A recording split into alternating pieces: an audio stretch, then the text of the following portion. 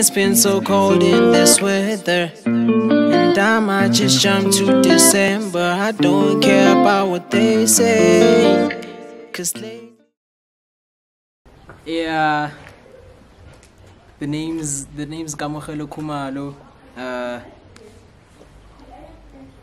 I originally did hip hop growing up. I grew up in Soweto, in Kliptown. I resided to Vosloorus. That's where I grew up actually, and then I came back in Soweto, Protea Glen, around 2010, 2011. So since from there, I've always been around here. So I'm Ayanda Khumalo, JD's older brother. I think for the longest time, or should I say from the day he was born, JD's always wanted to be a musician, you know. From a little red microphone that he used to have. And I don't know, did you have a small piano or something? A guitar, yeah. I think from then, when he first got those toys, I think that's when he knew that he wanted to be a musician. You know, because even at school, when they would ask him on career day, "Come, what do you want to be?" Like, I'm going to be a superstar. That's all I want to do. And people would laugh at him.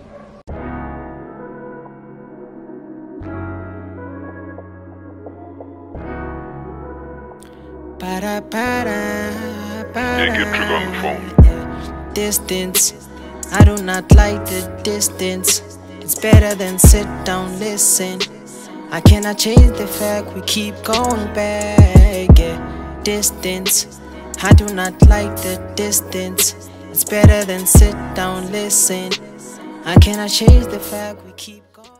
I'm Nokuthula Khumalo, Kamohelo's mother. I attended school at Eldorado Park. That's where I saw that he's an artist. At school, when they asked him, "What do you want to be when you grow up?" he always said, "I want to be a superstar." And what made me see that he wants to be a superstar, he always wrote notes in scribbler books and stuff like that.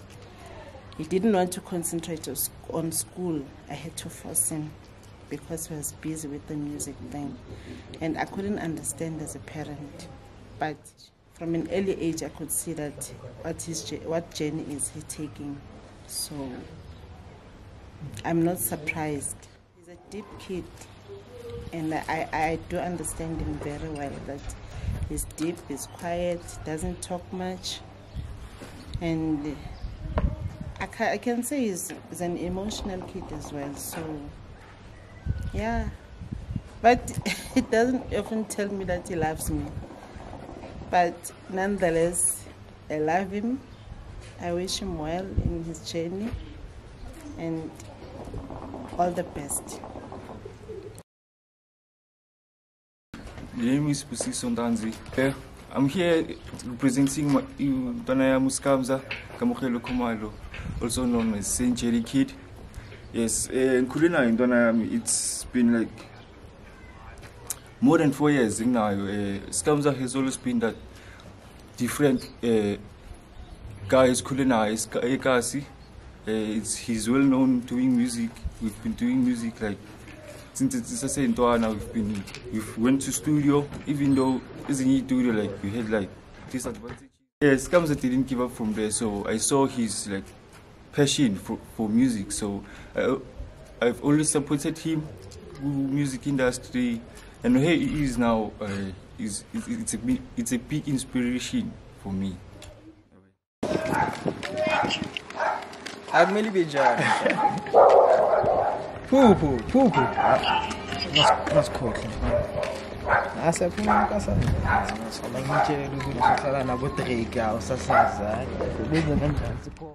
I found my passion in doing music, so music has always been just a big thing for me, and it's really a special thing to have gone this far with the music career. And even though things are still a bit shaky, I know that I always say that we keep going, we keep chasing our dreams, and yeah, he's gonna carry on pursuing this dream, you know, and that's what I like about him. Well, not like, that's what I love about him. That he doesn't care what anybody says, he just does what he wants to do. And a confident guy, you know, a good guy also. And yeah, I've been with him in the studio a few times and I've seen his work ethic. And this journey for him, it's been a very long journey. I remember when he started recording on his phone, guys like, what's his name? Timba. Boom Timba, and trying to rob him and all of that. But he came out on top, and I think slowly but surely he's realizing his dream of wanting to be a superstar, and that makes me proud. Thank you. Yeah. Doki level. Awe.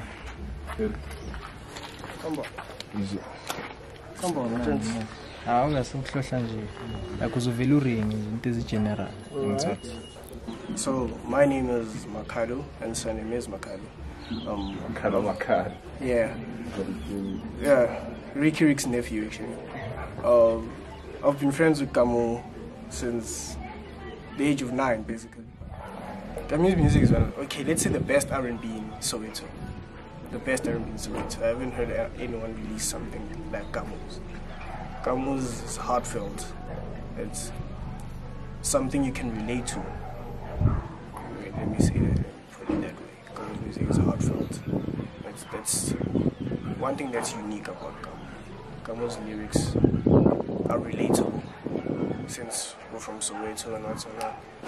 What he says in the song is something we experience on a daily basis, or let me not say on a daily basis, but as a regular, as a majita. Whereas guys get sent paragraphs and everything, and in mercurial, is it mercurial nature?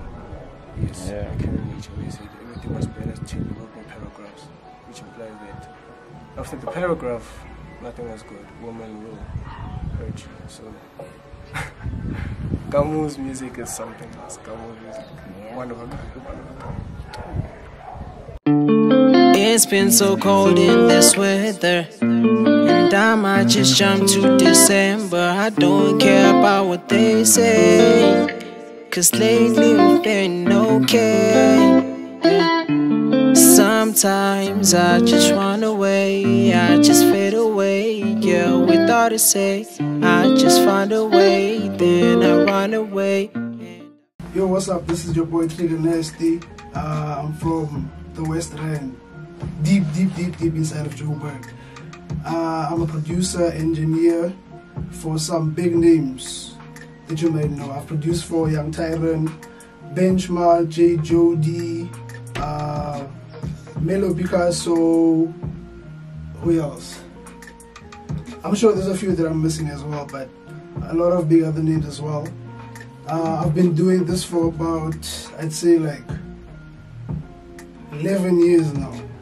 Yeah, it sounds long, man. Yeah. Yeah, I've been doing this for about 11 years. I finished varsity last year, so now music is my main focus. And yeah, I guess that's about me. I think I met JD, I'm not sure if it was like around last year, né?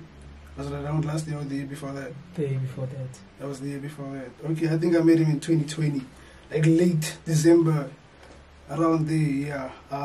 At first, even for me, like chatting with him on WhatsApp and whatnot, I just thought, okay, now Friday is gonna come, he's gonna record, and I might just never hear from him again.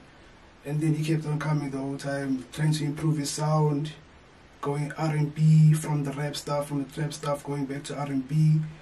And it's definitely for me been a journey to see how he's been growing ever since he's been coming back, especially with the R&B and being more articulate about like how he wants to sound and what he speaks about, or what he chooses to speak about anyway. And we've been working on a few good songs, I would say, some standout songs that I didn't expect from him. Honestly, I never expected it from him, but we are here now, and it's good to see him grow and just to have this self-awareness about him, about where he wants to go as an artist, you know, what he wants to do as an artist as well. And then, yeah, I think that's about it. We're here now. We are steady going forward, seeing where he'll go as an artist, how he'll grow, meet people, perform, get to know his fans, get more fans, and that's how the story goes usually, you know. Any project you guys are working on right now? I'm not sure if he has a name for any project, but we have songs for like 4 projects, I swear. Yeah. I swear we have songs for like 4 projects or something. But I'm not sure if he has a name for it. Yeah. we on the R&B album. Yeah. Full length, yeah. TS4. Well, me, I didn't know. I just thought we're making songs, you know. But we have enough songs for a couple projects. Like we have enough, you know. Yeah. So yeah, we're just basically finishing up that for him, and then yeah, the rest is up to him what he wants to do with it and how he wants to put it out. I guess. Yeah. Okay. Yo. This is Cleo, aka well known as Donald Trump, and we here. And as you can see, I'm wearing the Extraordinary merchandise. It was formed 2019 and established 2020. Well, it's quite a good brand, yeah. The brand Yagaka Amu, it's also known as Blue Flame, Shaquan, yeah. That's all I can say. That you let me down, you're telling me not the same. You changed your ways, you let me drown. Won't say much, you've been away.